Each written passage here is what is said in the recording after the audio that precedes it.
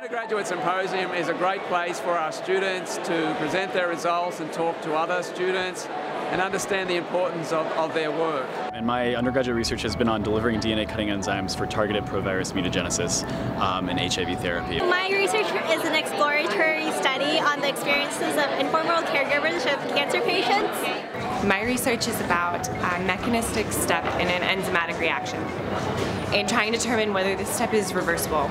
And this step is really important for the way our body processes pharmaceuticals and other chemicals that we ingest from the environment. I work at Dr. Marie's lab down in South Lake Union, where the theme is to try and restore the heart's pumping ability after the heart suffers a myocardial infarction.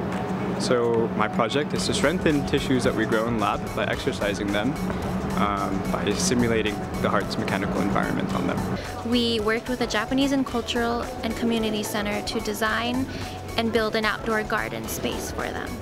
The thing that really excites me about having undergraduates in the lab under my mentorship is that they often will come into the lab with very unique perspectives on the work that I do, and they offer just a wide range of ideas that under no other experience I would actually come to. They're totally fearless.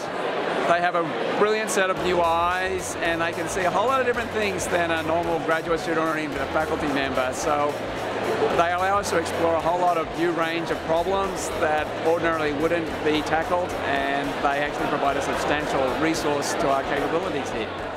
One of the great advantages of being at a great research university is that you certainly acquire knowledge, but equally importantly, and more importantly, you learn how to create it.